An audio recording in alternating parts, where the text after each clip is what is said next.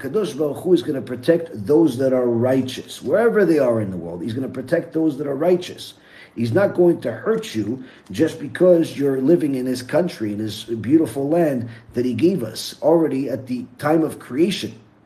So a person must understand that if you do believe this is Gog uMagog, the last thing you should be thinking of is leaving. You should be thinking on, let me get some popcorn and enjoy the show. Why? Because if I've worked on myself all this time to keep Shabbat, to protect my brit, to be honest in business, to do everything that the Torah requires, there's nothing I have to worry about. On the other hand, if I have not, if I've been deceitful in business, if I've been wasting seed, if I've been desecrating Shabbat, if I've been walking around immodest, if I've been doing things that are against the Torah, you have everything to worry about, no matter where you are. Even if you're in a kotel, you have serious problems.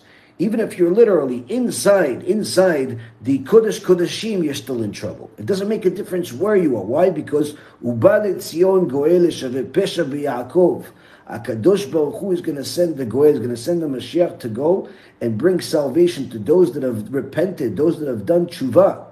And this is what people fail to understand, because they could learn Torah for a year, for 5 years, for 10 years, for 20 years, for 50 years, and they know all of the prophecies, they know all of the promises that Hashem said about Biat Mashiach, Chevle Mashiach, all of the different issues relating to it, but the moment something looks a little bit scary, they run away and they think that they go back to their illusion. Don't live an illusion. Don't force yourself to go back to the illusion. If this is indeed the end, then certainly there's no better place in the world to have front row tickets to where everything is going to happen. And if you are righteous, HaKadosh Baruch Hu will protect you. He'll protect you, and will protect everything that's dear to you, so long as those other things that are dear to you are not against Hashem.